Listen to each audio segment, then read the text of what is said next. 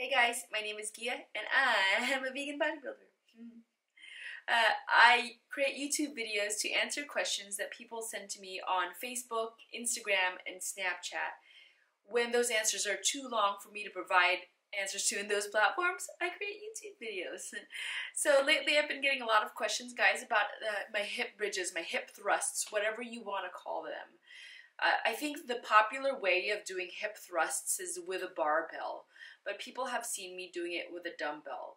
And I like it better. That's just, I figured out, hey, I can get as an effective workout with a dumbbell if I do certain things. So what I want to do with this video is to show you, at least talk you through the differences between a barbell hip thrust and a dumbbell hip thrust. And what I do in particular when I set up for the hip thrusts, where my mental state is, how I'm trying to get my mind and muscle connected, and just showing you kind of what I go through. So I hope it's helpful.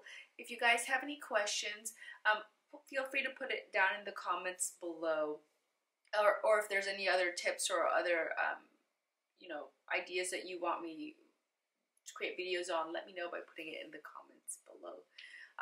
Generally speaking though, guys, the reason why I love dumbbell hip thrusts are two particular reasons.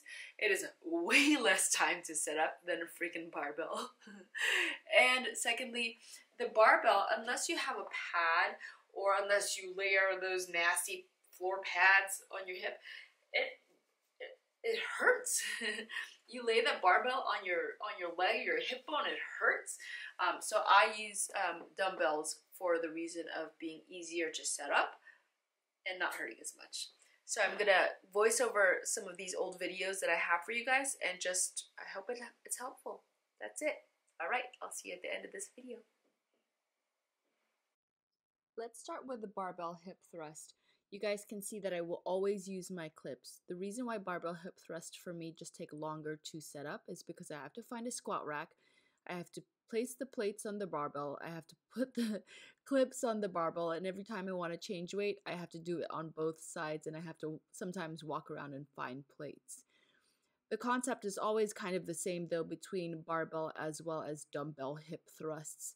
It's engaging my glutes, my hamstrings, my proper feet placement, engaging my abs, my back, etc.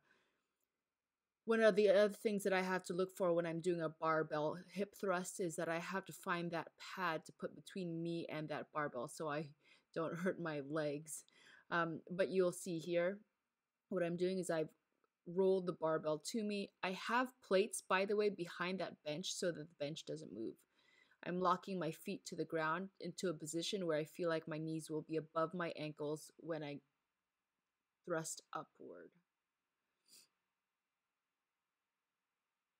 You guys can't really see it from this angle, but I am holding that barbell in place with my arms. I am also keeping my neck straight, moving my head with my torso.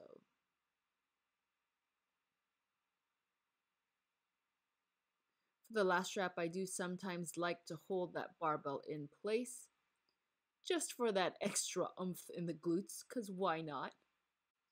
And that's it for the barbell hip thrust, guys.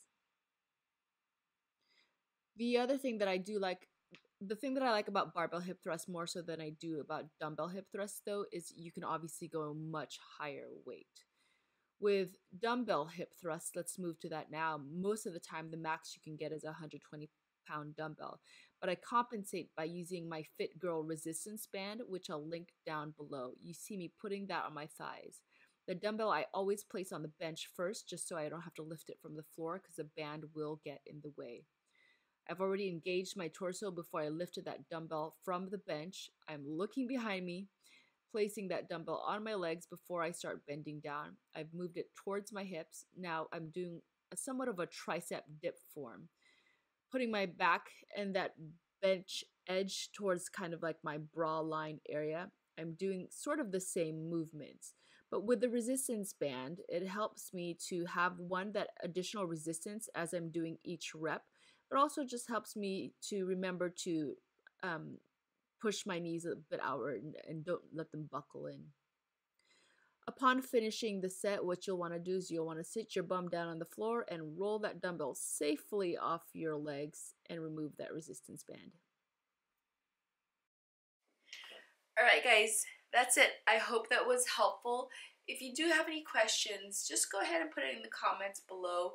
Or if you have ideas that you want me to try out but are safe, I'll consider them if you put them in the comments below. If this is the kind of stuff that's helpful for you guys, this style of video, the way that I produced it, whatever, let me know by giving this video a thumbs up, please. That's the only way that I'll know that, like, the way that I'm making these videos actually is good for you guys. I only ever create content that is helpful for the audience. Every piece of content that I create, guys, is based on feedback that I get from you guys or questions that I get from you guys in those other platforms. Facebook, Instagram, or Snapchat. Follow me if you aren't already. Alright guys, if you want to see more content from this mug, hit the subscribe button. There's a notification bell somewhere. Ding, ding, ding, ding. I don't know where it is, but you can click it.